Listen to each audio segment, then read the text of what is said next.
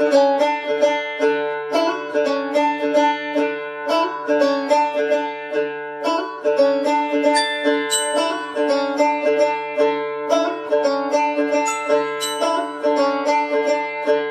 saw at a bodega all these sort of very overly ripe cherries on sale, and I bought a pale ale recipe, but I just on a whim bought all these cherries and brought them home, and as I boiled the beer I squished all the cherries into this beer. I was pretty rebellious growing up, and to take this recipe and kind of say I'm not going to follow that recipe, I'm going to go on my own creative journey, and the fact that it actually turned out good, the beer. And I stood up on my coffee table and said, this is what I'm going to do in my life. I'm going to open a small brewery.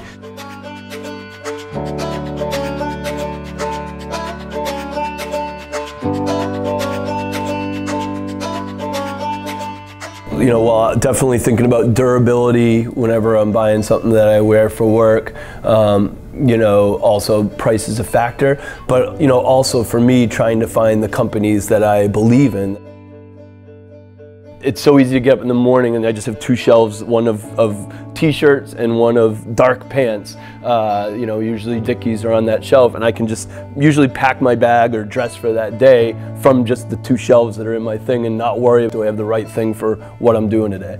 So to be able to buy a pair of pants for 25 bucks that you knew was going to last even if you got caustic on it or wort or beer, was a no-brainer to just buy those kinds of pants. And then you kind of spray them off, and by 7 o'clock at night they dry out, and you can go out and do a beer dinner at a pretty nice restaurant, put on a collared shirt and wear them out at night.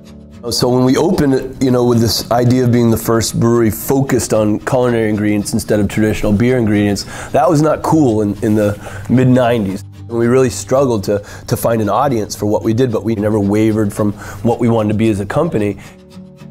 The impact or what I think makes Dogfish special has as much to do with the uniqueness of our culture and our people as it does to do with our products, the stuff that we make.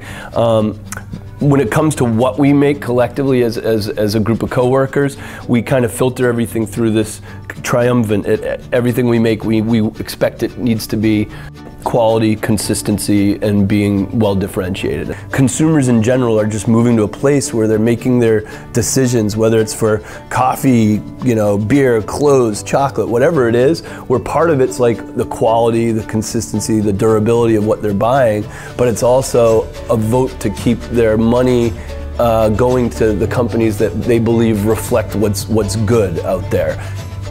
My days at work, still my favorite days, are the days when I'm getting dirty and making a batch of beer from a recipe that's never been brewed commercially before. We're doing it because we're following our passion to make good things the right way, things that are well made.